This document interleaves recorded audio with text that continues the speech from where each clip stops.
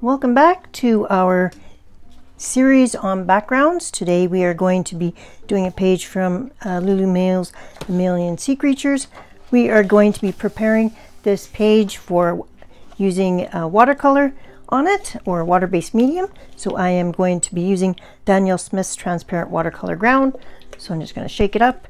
I'm going to apply it with a foam applicator, and we'll get started.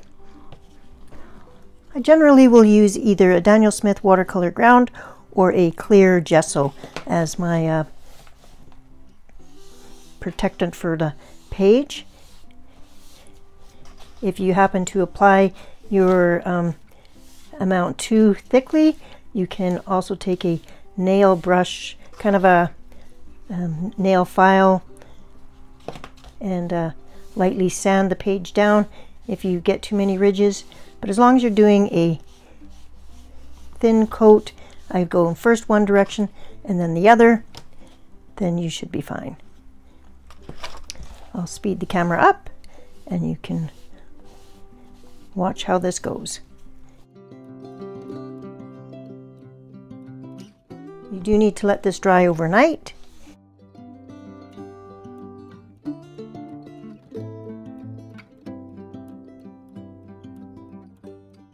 So it doesn't change it into watercolor paper, but it does allow you to use watercolor mediums on your paper.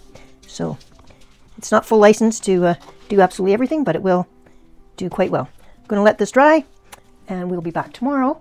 It'll just be a minute for you and continue on using watercolors in this book. So it's the next day and we are going to continue on in A Million Sea Creatures by Lulu Mayo.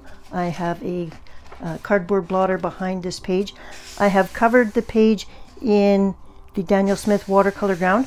I can feel some ridges, so I'm going to take a very fine nail brush and I'm just going to lightly basically sand down the ridges.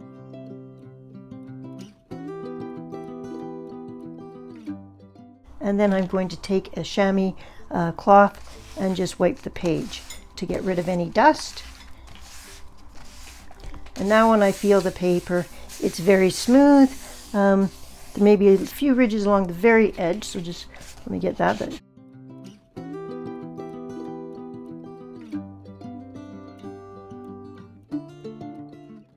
Okay, so our page is prepared and we are ready to add a water-based medium. My other supplies that I have today are a clean and dirty water cup. I'm going to be using my 40 set of NeoColor 2, and instead of a water brush, I'm going to use an actual watercolor paintbrush. And I also have a palette here. Okay, I just have a variety of brushes. I have 2 different 8s, but they are obviously quite different. And then I have a kind of a cat's tongue number 10. So I just will grab whatever brushes I kind of feel that I need. I'm not a professional watercolor person. I am just somebody who enjoys adding watercolor mediums to my paper. So I'm going to kind of plan out the page, and I know that I want some brown on the bottom, so I'm going to go and grab ochre, and I'm also going to grab probably some olive color, because I think there needs to be a bit of green in this area as well. Now for NeoColor 2s, you can apply them a few different ways. We can obviously color directly onto the paper and then activate it there. However, that usually requires a bit more scrubbing, and this is thin paper, and even though it's been treated, I do want to tread carefully with it, so I will probably activate the pigment on either the palette or directly off of the crayon with the brush. So that is what I'm going to do. This is a large area down here, so I'm going to grab my larger brush. I'm just going to wet it And then I'm going to rub some of this onto the plate. I'm going to activate it, and it activates really well, quite quickly. And then I'm going to just come and basically paint on the paper. Now that's very light. Let's zoom you in a little bit. So as you can see, it's quite a light, more of a yellow color than I was kind of anticipating. So all I'm going to do is going to grab the dark olive, and I'm going to add some of that. And I'm going to clean my paintbrush off, and I just dab it on a cloth. And I'm going to paint right over that and see how that looks.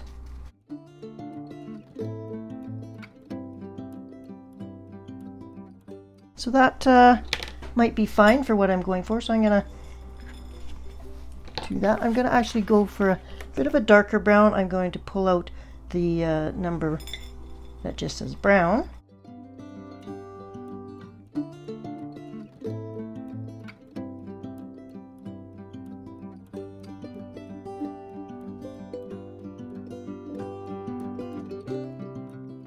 Activating it on the plate first, it does eliminate the fact that you don't have any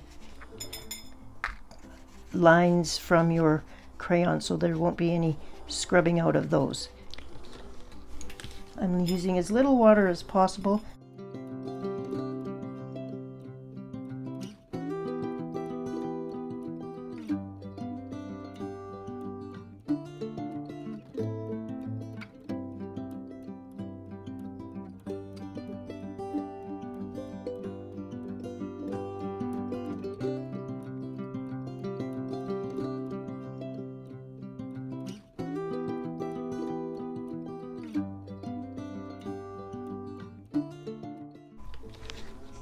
This is a first layer.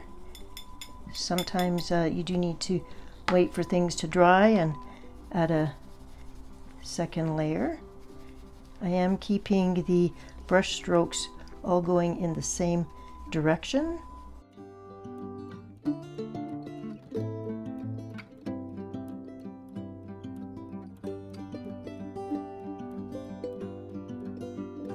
This is so light, I know I am going to have to come back with a second layer.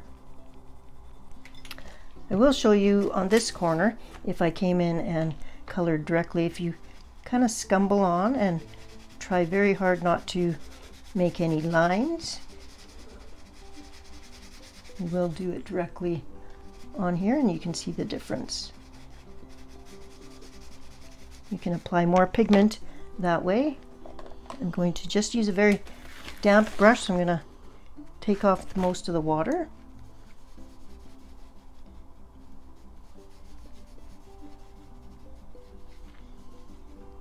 And then it does kind of require a little bit of scrubbing, but very, very lightly.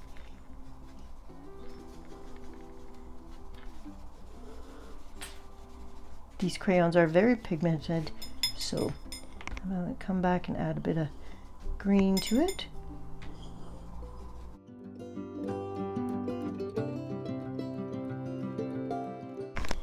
And we will wait for this to dry. I'll finish off this little bit, so I'll speed the camera up while I just finish the bottom.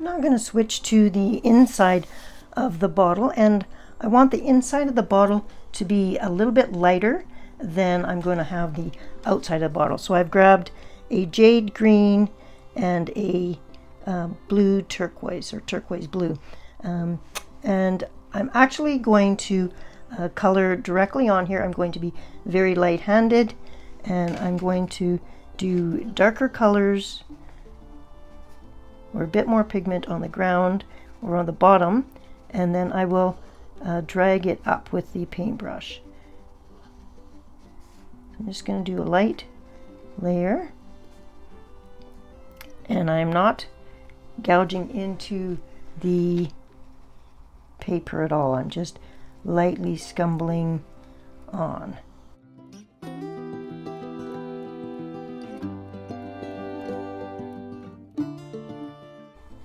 I'm using lighter colors on the inside of the bottle because I'm going to have the same colors but just a darker hue of it on the outside. So that's kind of my plan.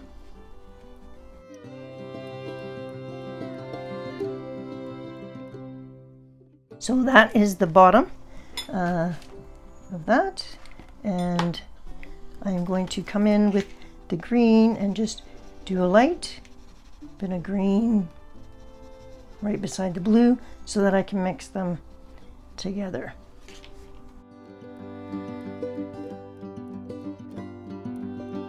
I am going to grab my smaller paintbrush,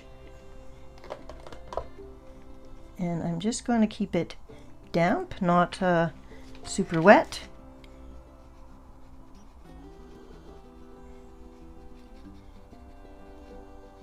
You could use a water brush, but I do find that the water brush depends what I'm doing. If I have the paper treated, then I'll use a regular brush. If I have the paper not treated, I'll use a water brush and just be very quick about it.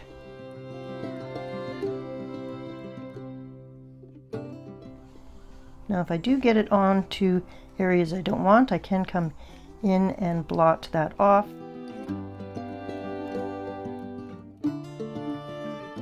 I could have used some masking fluid over the bubble areas, but what I'm going to do is use some gel pen over those bubbles anyways.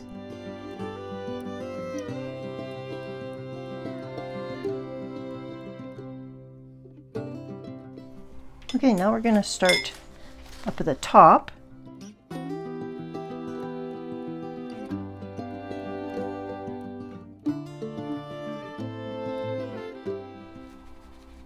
And then I'll mix in the blue.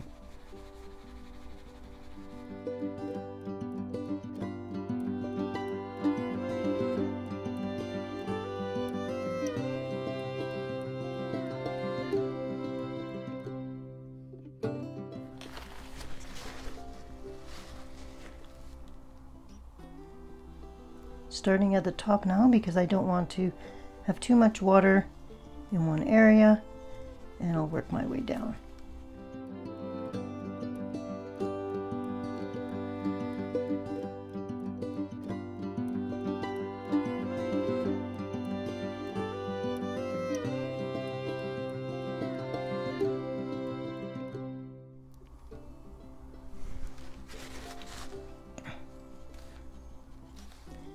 Okay, now that everything is covered, I will let that dry.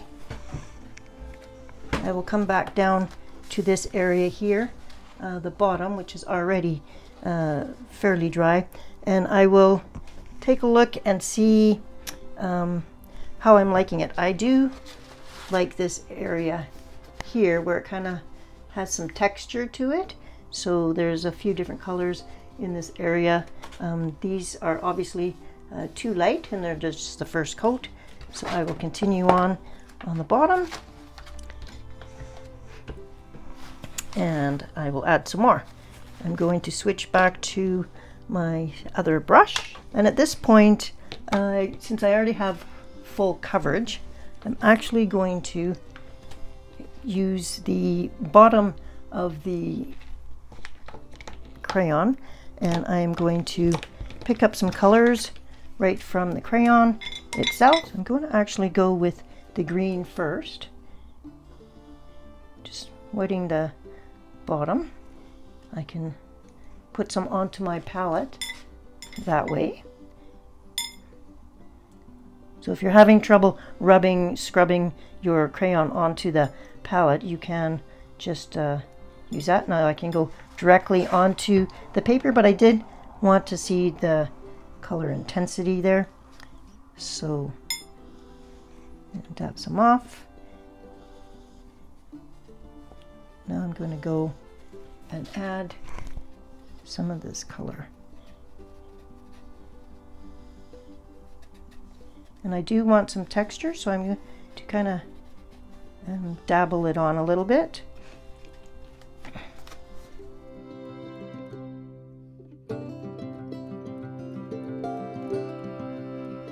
It's not a smooth coat.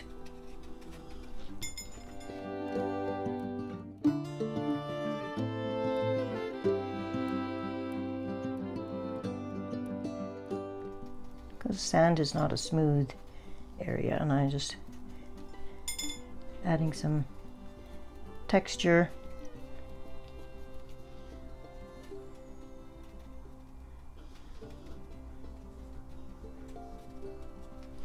Okay, I'm going to come in with the darker brown and do the same thing.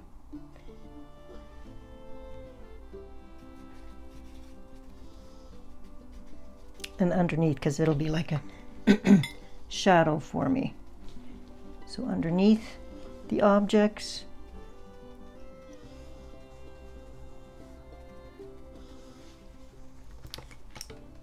And now you can see that there's quite a bit more texture. And that is where we're going to leave the bottom for now. We may come back after we're done. We can always come back with a little bit of pencil or a little bit more color, but I think that that's enough for this page at this point. We're going to let this dry, and I'm going to plan out the colors on the outside before I do some more colors on the inside. So I'll go grab my darker blues and turquoises that are going to accent around the outside. So I've pulled out 3 more colors. So I've got blue cobalt, malachite green, and a light blue, and those are a little bit darker shades than what I have inside the bottle. So I do have those shades here as well, and I can pull those out should I need them. But I am going to do some coloring onto my plate. So I have all 3 available, and I can activate those. So there's 3 colors. I'm going to start with the darkest color, and I'm going to go and do along the edge so that I can get that done and drying, because I want it probably darkest at the edge. I'm going to try and avoid the actual bottle.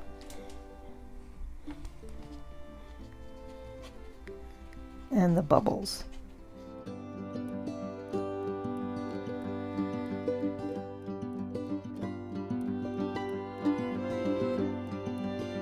going to then use the next color, blue, and overlapping those colors.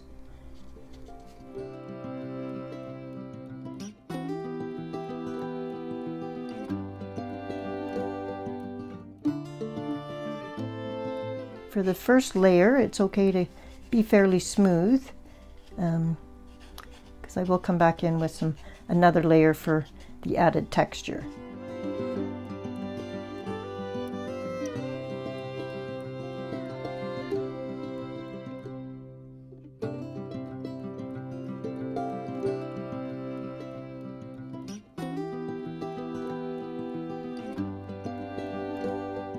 Darker colors along the bottom, and it'll fade up to the top, because as you get closer to the top you'll start to have some light coming in, but it is still definitely all in the water. And I'm tapping on the paper so that there is some texture. Like over here, there's definitely some texture. I'll speed this next section up. and you can just see me complete the outside.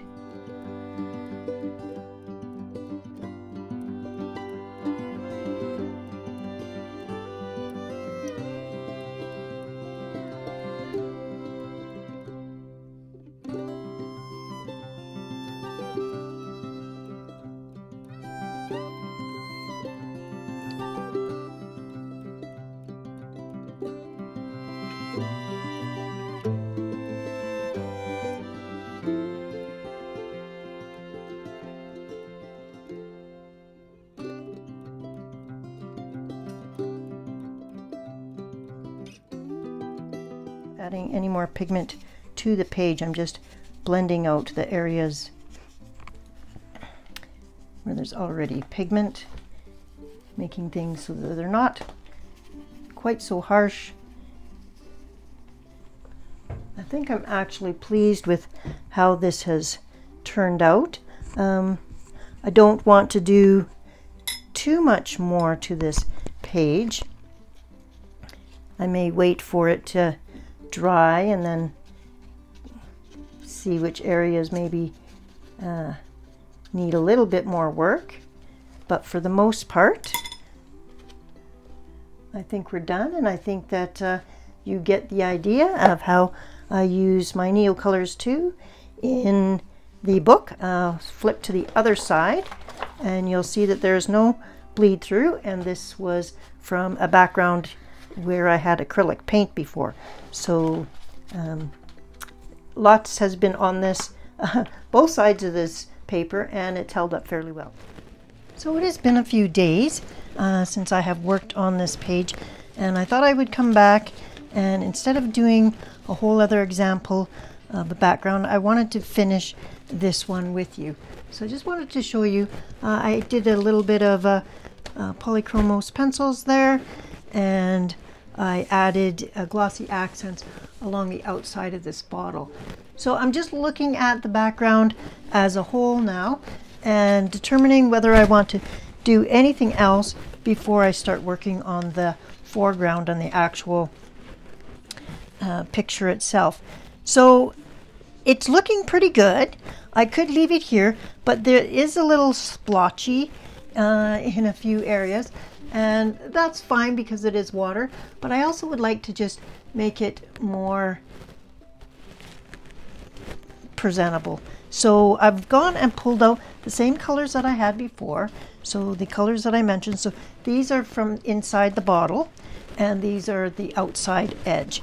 And what I'm going to do is go over and make the some of the areas in the bottle a little bit more distinct, but I'm also going to bring the green and fill in a little bit of this lighter area up here. So it's kind of like there's some, I wouldn't say sun coming from like directly above, but there is light filtering in through here, and that is how the bottle is getting some different colors in it. So I just wanted to bring some of those colors out up here in this corner, and just darken this area up a bit down here and darken this area here. So I'll bring you along for that, and then I'm going to call this done. I was actually fine with the way the sand ended up being. It's greeny brown, and it is the bottom of the sea, so I thought that was fine. I have taken an eraser, just a small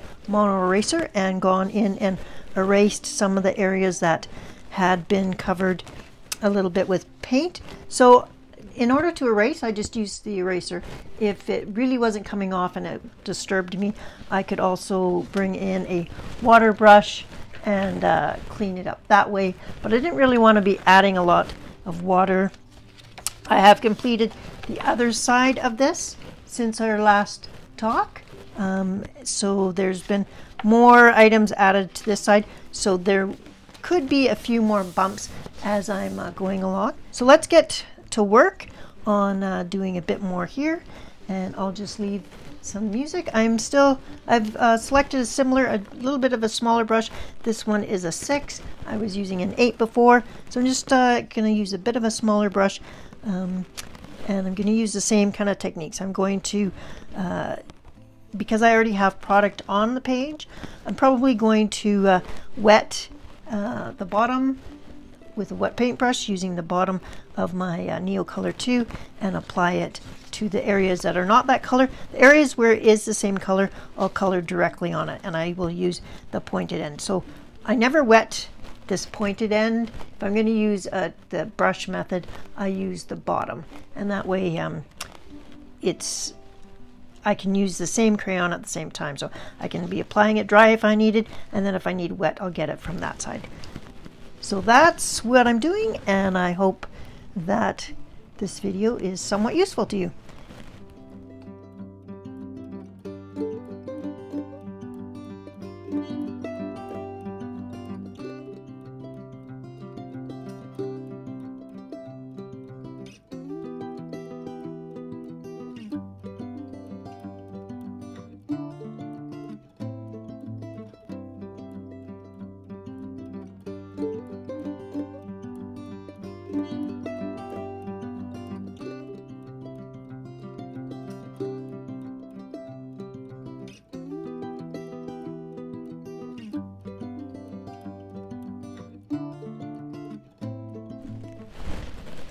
Now I'm coming back in to deepen some of these areas on the bottom, and so I'm going to color directly onto the paper, and this is how I applied it the first time as well.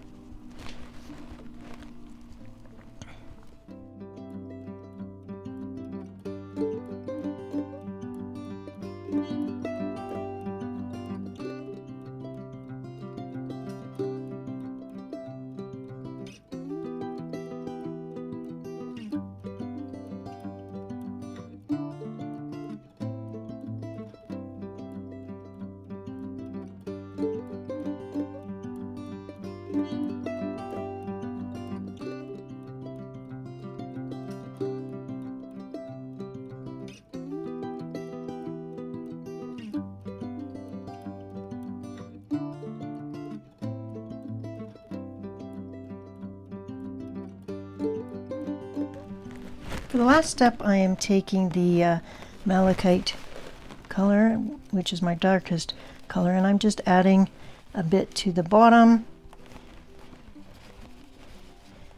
and I'm just going to activate it and drag it up a little bit.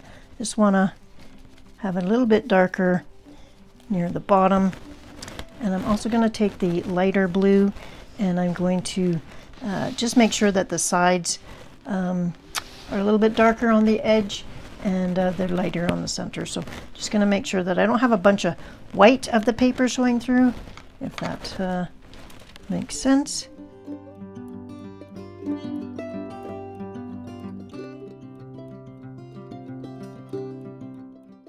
When it dries, it will lighten a little bit, but for the most part it will be the color you're seeing.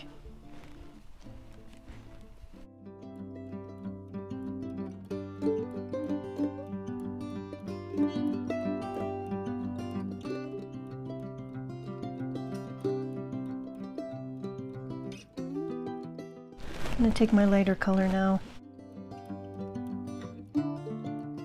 Actually going to go right along the edge.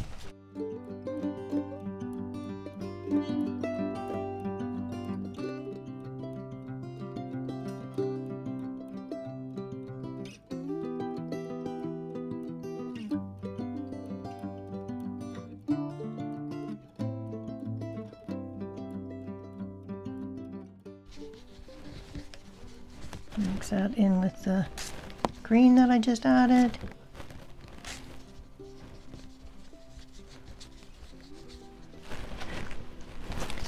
I want a titch darker inside still, so I'm just going to use the blue cobalt on the very bottom.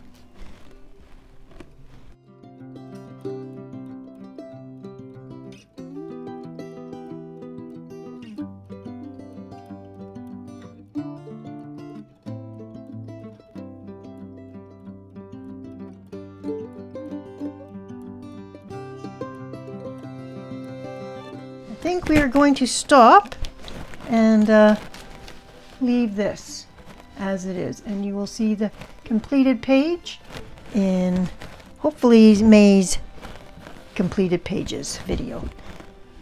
I hope you have enjoyed seeing what you can do with NeoColor 2s. There's I don't think any right or wrong way to use your supplies in your own coloring book, as long as you're using your supplies and you're enjoying what you're doing, and you're trying to be careful and respect the type of paper that you're working on.